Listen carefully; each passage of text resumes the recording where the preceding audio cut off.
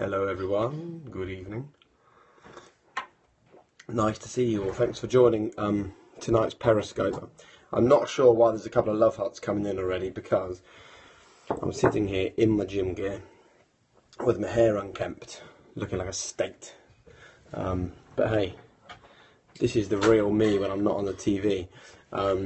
And the reason why I look a bit like this is because, thank you for the nice comment about yesterday's FA Cup coverage. The reason why I look like this is because until about 10 minutes ago I was putting my daughter to bed, and that involved trying to get her to clean her teeth, and she then wants me to clean the teeth of the crab, which is in the bath with her, not a real one, and the Macapacca's teeth and Tinky Winky's teeth or whatever. So I wasn't sure whether I'd even make it in time to do this Periscope chat, but here I am.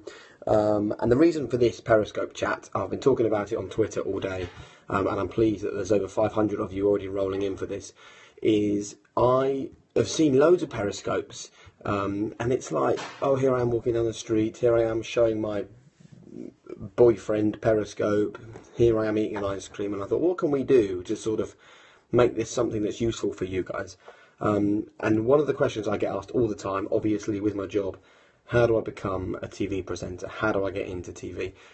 So I thought that I would just give you a bit of advice from me, really. And it's not going to be very long. It's going to be a few minutes. And this is me in my study chatting to you about how to get a job in TV. I'm glad you like the coffee cup.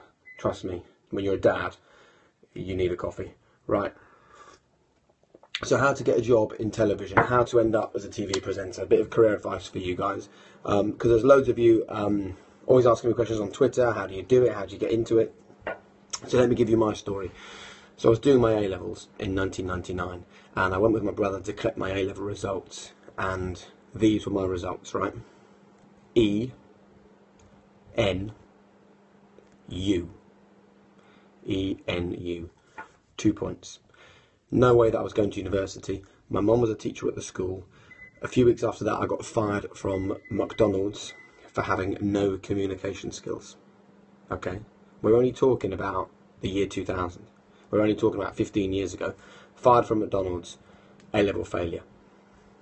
Back to school, redid my exams. And this is where a little bit of sort of fate comes into play, really. The day that I returned to school, my politics teacher had a letter, and he held it up and he said, look, if there's anyone here that would like to get involved in a local TV channel that's just starting up, go down and see them. And I thought, well, all my mates have gone to university, or they're having a gap year, they're having great fun.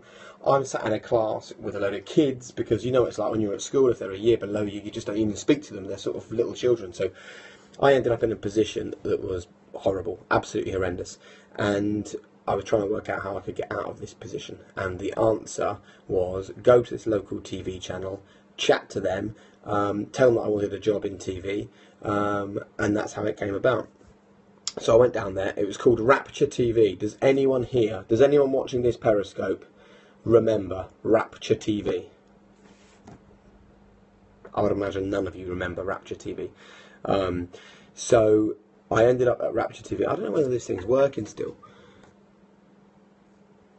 If there's anyone there, just send me a quick message so I know that you're there, because I see no messages coming up.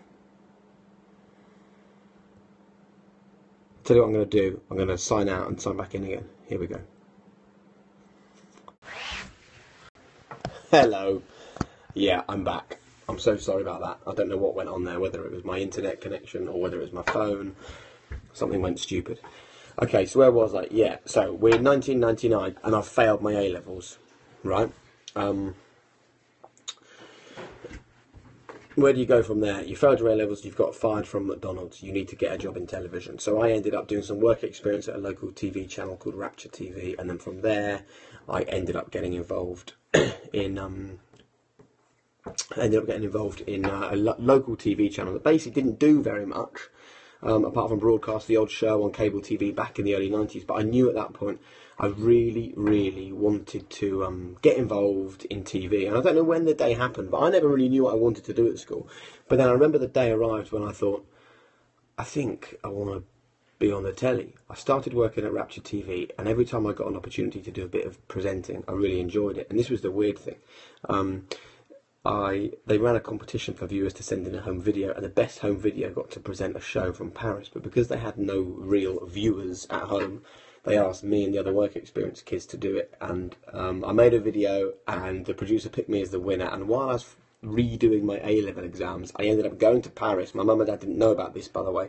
I ended up going to Paris and hosting a live TV show for this channel, Rapture TV, which was brilliant.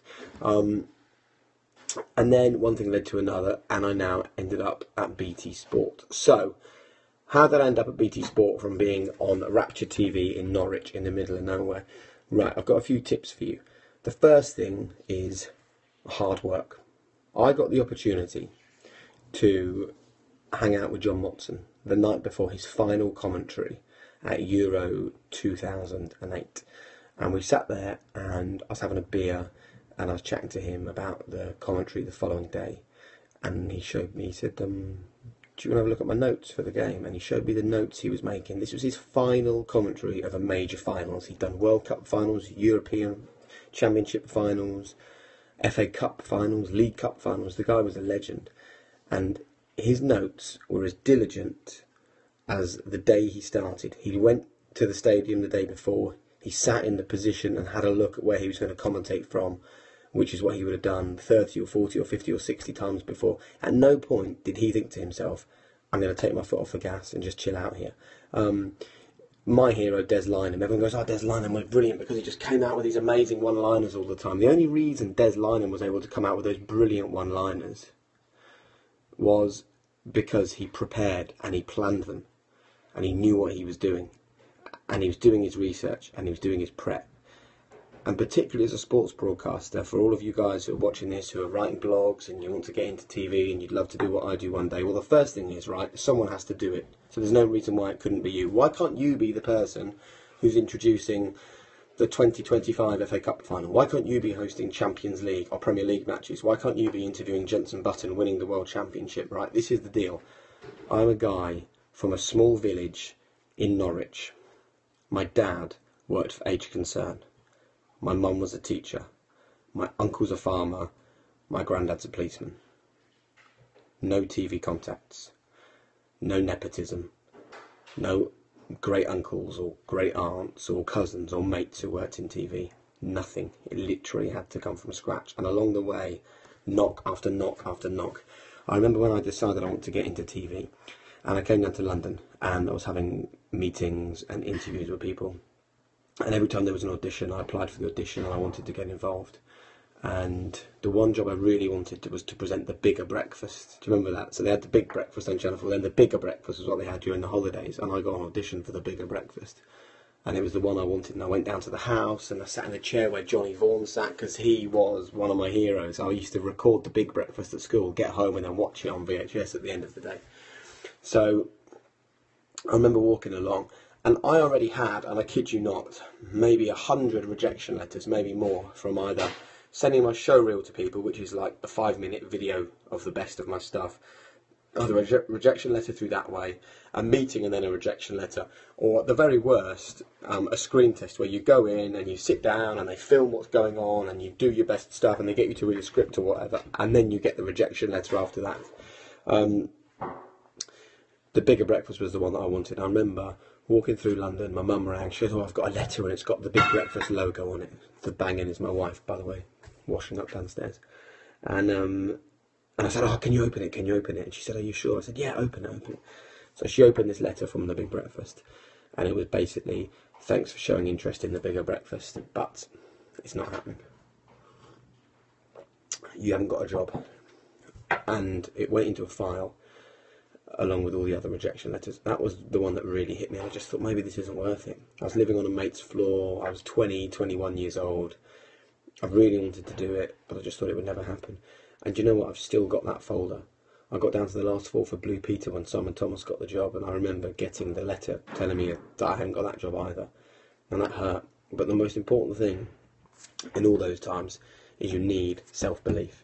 Right, and it doesn't matter whether I'm on kids telly or whether I got the job in Formula 1 or whether I'm doing live Premier League for BT Sport. On an almost daily basis, I will speak to my bosses and they will give me feedback. And it's critical feedback. Because what's the point in telling people that they're good? The whole point about doing a job like mine is that you want to be better all the time. So I'm always saying to people, what can I do better? What can I do differently? How could I have done that better or that better?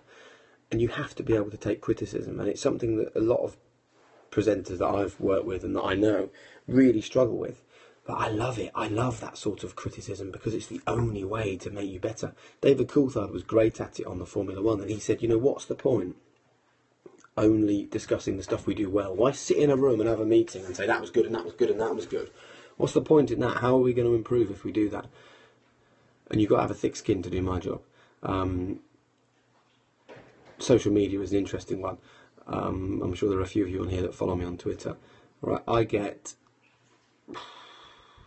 200 or 300 tweets telling me that I'm crap and I'm an idiot and I'm lanky and I'm ugly, you know, I'm fat and I shouldn't be doing my job and I'll waste of space and I'm rubbish every single time I'm on the television. The one that really annoys me is the one where people say that I'm smug. You'll never meet a less smug bloke. I mean, I'm just sort of lucky, really. You know, I love my job, I love my little girl, I love my wife, I love the baby in her tummy that's not yet born and my family, and I feel really lucky to do this job, really lucky, and I realise how fortunate I am. But there's no smugness, and I think it's just because people assume if you've ended up on the telly chatting to footballers, standing pitch side at a Premier League match or an FA Cup final, you must be smug because how great is your life? But I'm well aware that tomorrow this whole thing could melt away, and that's another thing. If you're going to end up in TV, it could all melt away tomorrow. You've got to be aware of that at all times. Don't think that it's going to last forever. And I think also that gives you some good self-preservation. Like before I go on air, every time, I had it 2 days ago when I was presenting the FA Cup semi-final, Aston Villa against Liverpool. I thought, this is going to be the one where it all goes wrong for me. This is going to be the disaster. This is going to be the one I'm found out. And I get the night before, the morning of it, the hour before, mega nervous because I think this is the one where it could go wrong. This is the disaster. And that's good, I think, because it's self-preservation. I think it leaves me in a position where I give it my all every single time. And I remember years and years ago, Richard Bacon saying, you're only as good as your last show. And it's true, there's no point me doing a brilliant football match 6 months ago and being crap ever since. I've got to be good every time. So you've got to deal with pressure, because there is pressure. I mean, our football coverage, you know, you all know BT and Sky pay tens of millions of pounds for the coverage. I think it's about £7 million per game, and it rests on your shoulders. And there's a whole team of people around you. There's producers and directors and PAs and researchers, and all of them work so hard. But if you stand in front of the camera and mess up your opening link, or don't know what you're saying, or get the name of a player wrong, that overshadows the whole programme. So there is constant pressure to do a good job, and you'd have to do a good job for yourself and for all the people working around you as well in TV. But if you want it to happen, it can and it will. That's the most important bit of advice I can give you on this Periscope. If you want to do your dream job, whether it's a dancer, whether it's a sports broadcaster, whether it's a politician, you can make it happen. There's no reason why you can't make it happen. There's nothing in my life that was a favour. There's no strange anomaly that meant I ended up where I ended up. It was graft and it was hard work, and it's just as hard work today. And even now I think I'm crap at my job. I worry every night that I'm rubbish. I ring my wife straight afterwards now, oh, this was rubbish, that was rubbish, but maybe that's a good thing. Right, so let me sign off by just giving you my main bits of advice, right? If you want, I can only really speak from personal experience as a sports broadcaster. Number one, write loads of stuff. I write all my scripts. I write everything I say on the TV. There's no auto-cue on our football coverage. There's no writer.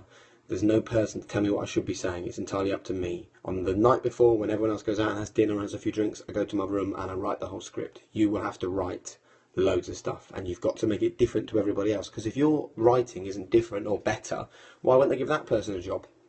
You've got to be brilliant. That's the first thing. Write a lot.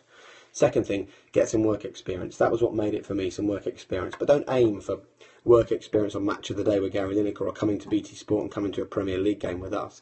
The work experience you need to aim for is a local newspaper or a local radio station or local hospital radio. Just get hours under your belt. Do all of that stuff. Take every opportunity, write loads of letters to people, watch your favourite TV shows, and at the end of the show, see the name of the person, the last name to appear, write to that person and tell them that you'd love a job. I think it's really important that people in TV help people that want to get into TV. It's the only way to keep the industry fresh, so make sure that you write to people, and you might find a nice person, they might take you under your wing and you might get the opportunity. The next thing is you need to have self-belief, because if things just start to happen for you, there'll be people that tell you you're no good. That always happens. There will be moments where just you think you're going to get something amazing and it doesn't happen, so you need self-belief to stick to that. The number one tip is hard work, whether it's day one when I started on Children's BBC or whether it's the FA Cup semi-final I did yesterday actually.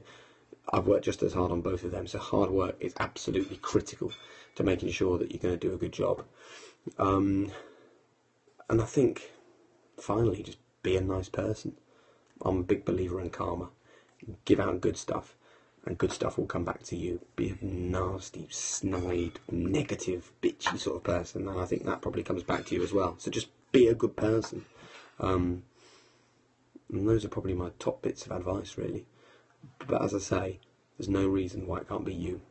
So if you really want it, you really dream of it, go out there and get it.